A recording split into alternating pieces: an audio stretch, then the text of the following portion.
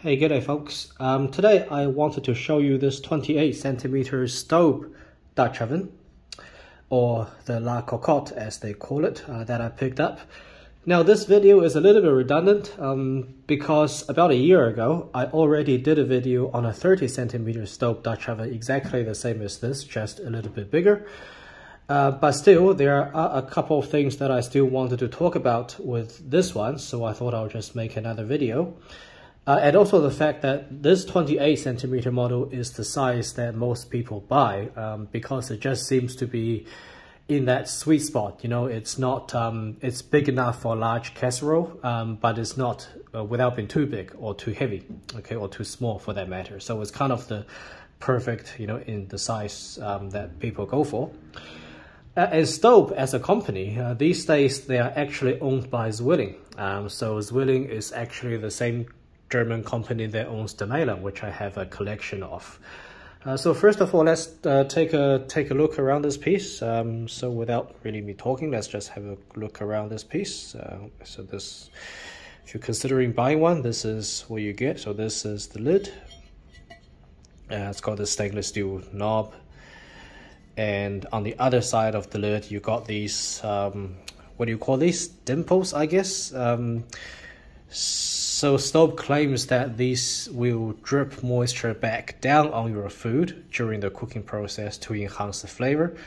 Whether that actually works or not, or if it's just a marketing gimmick, I'm not really sure. I don't think anybody could really test that. So it's 28cm model. You got a number engraved on the side, on this side, and you got the Made in France, the letters. And on the underside of the lid, you get this groove, which I'll talk a little bit about later. So you get this is quite a deep groove that goes all the way around the edge of the lid. And of course you got the Dutch oven itself. You got the letter Staub on the handle. So the handle is, it's not too small, but they're definitely not that big. There's a little bit of patina on the inside which I can clean off. And this is the bottom of the Dutch oven. So once again you got the Made Staub France 28, the letters engraved on the bottom. Okay, so the product range and the price. So these come in a variety of sizes. The smallest I've seen is 22. The biggest I've seen is 34. The price for this particular piece, the 28cm model, you can pick this up anywhere between 200 to around 225 euros. So that's kind of the price range you are looking at, which is reasonable, I suppose. So now let's go through the constructions and the dimensions. So the volume is 6.7 liters, and this is directly equivalent to the 28cm Le Creuset, by the way, which is also 6.7 liters. The weight of the lid is 2.5 kilograms, and the weight of the pan is 4.3 approximately. So that gives us a total weight of approximately 6.8 kilograms. The diameter is exactly 28 centimeters, and you get 23 centimeters of cooking surface, flat cooking surface down the bottom, okay? And the height of this piece is approximately 13. Now, in the last video I did on the 30cm Staub, I'll add a link down below for that video, by the way. I mentioned that I was not a huge fan of the black interior, because I think it makes it a little bit harder to see the browning of the food, but for a lot of people it's not a problem, okay? So don't use that as a decision maker on whether you're going to buy the Staub or the Le Creuset or anything else, because some people, on the other hand, they actually prefer the black interior. But however, one more thing that I picked up that I dislike about this piece is actually this groove, which I mentioned earlier.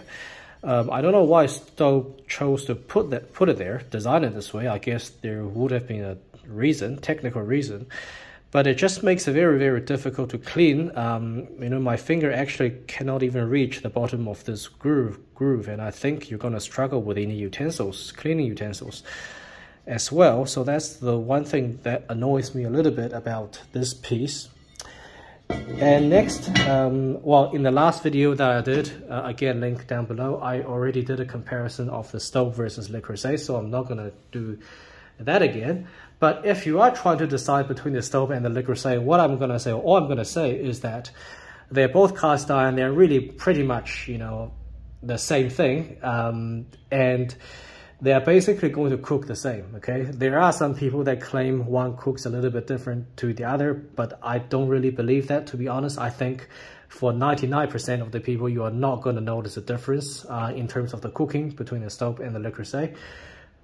So basically, you know, just buy what you like. If you like the design of the Staub, then go for the Staub. If you like the design of the Le Creuset, then go for the Le Creuset. You know, one thing about the Le Creuset is they come in a wider range of vibrant colors than the Staub. So maybe, you know, just from an aesthetic point of view, that could be a decision factor. But with this particular piece, I have to say that this red color in real life, it looks darker, more vibrant than in the photos on the website, okay? So if you look on the website, the red color, it appears to be a bit bland, a bit dull, but when you get it in real life, it's actually a bit more vibrant than how it looks in the photo. Now, the other reason that you might go with a Staub is, well, the price is about 30 to 40 euros cheaper than the Le Creuset for the same size. The price for the Le Creuset has increased noticeably in the last 2 years or so. I remember 2 years ago, you could pick up a 28 centimeter Le Creuset signature for around 200, 210 euros, but these days you're looking really at around 250 euros, which kind of sucks, but anyway. And the Staub you can pick up for around 200 to 225, that sort of price range. So you're saving about 30 euros there, okay? So overall, in summary, this is a great piece. You know, I hope you don't mind me doing this video kind of again, but I hope you enjoyed this quick look, and I'll see you in the next video.